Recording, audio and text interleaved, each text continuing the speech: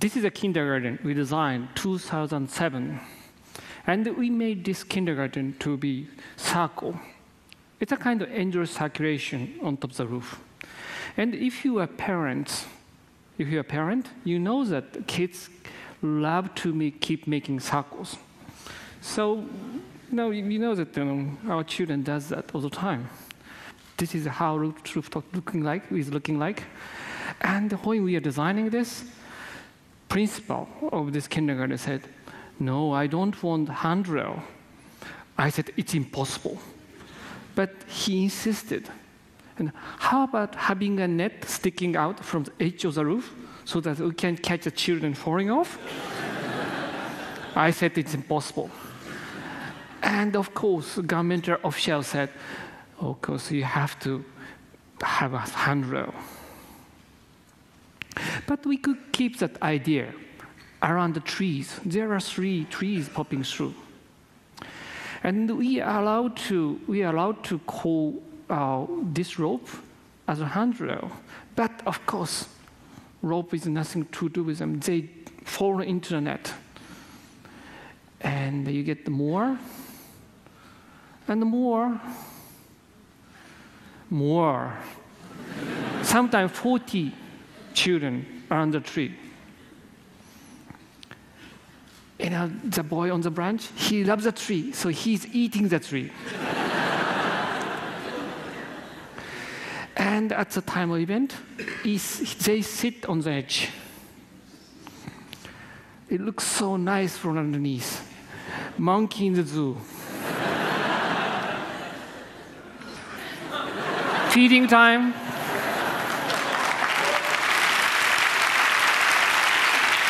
Okay? And we made the roof as low as possible because we wanted to see children on top of the roof, not only underneath the roof. And if the roof is too high, you see only the ceiling.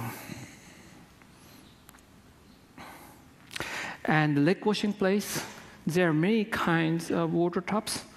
You see that the flexible shoe, that is the one to spray water to your friends, and the shower, and the one in front is quite normal. But if you look at this, the boy is not washing his boots; he's putting water into his boots. Okay. This kindergarten is completely open most of the year. And there is no boundary between inside and outside. So it means, basically, this architecture is roof. And also, there is no boundary between classrooms. So there is no acoustic barrier at all. And this kindergarten is known not to have almost no autistic child. Actually, there may be some child having a problem, but they don't show symptoms. When you put many children in a quiet box, some of them get really nervous. But in this kindergarten, there is no reason they get nervous because there is no boundary. And the principal says, if the boy on the corner don't want to stay in the room, we let him go. And he will come back eventually because the circle comes back.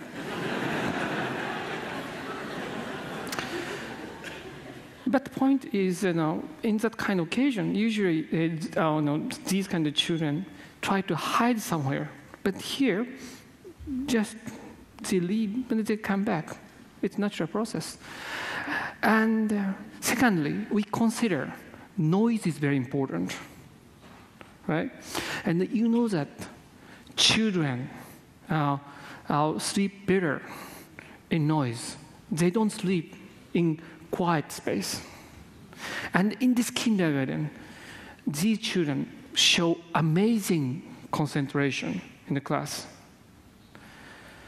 And you know that we are the kind grown up in jungle with the noise. They need noise. And you can talk to your friends in noisy bar. You are not supposed to be in silence. And these days we are trying to make everything under control. it's completely open. And you should know that we can go to ski in minus 20 degrees in the winter. In summer, you go for swimming. The sun is 50 degrees. We are the kind. And also, you should know that you are waterproofed. You never get melt in rain. So children were supposed to be outside. So that is how we should treat them. And this is how they divide the classrooms. They were supposed to help teachers. They don't.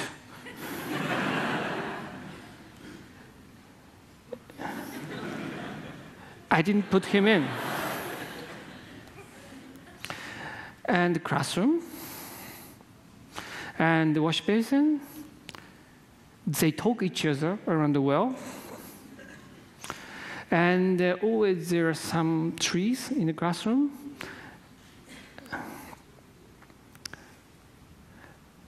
A monkey trying to fish another monkey from above. Monkey. And each classroom has at least one skylight. And this is where Santa Claus comes down at the time of Christmas.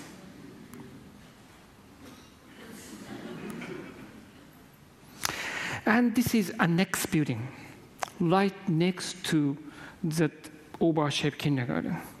And the building is only 5 meters tall with 7 floors. And of course, ceiling height is very low. So we have to consider safety. So we put our children, daughter and son. They try to crawl in. He hit his head. He's okay. His skull is quite strong. He's resilient. It's my son. And he's trying to see if it is safe to jump off. And then we put other children.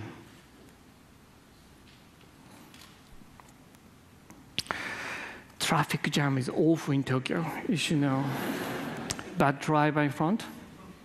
She needs to learn to drive. And now, these days, kids need small dosage of danger, right?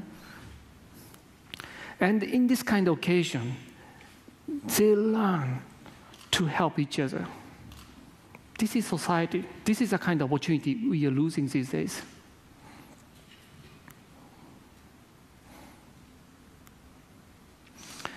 Now, this drawing is showing the movement of a boy between 10 past 9 to 30 past 9. And the circumference of the building is 183 meters. So it's not exactly small at all. And this boy made 6,000 meters in the morning. But the surprise is not yet to come. The children in this kindergarten makes 4,000 meters as average. And these children has the highest athletic abilities amongst many kindergartens.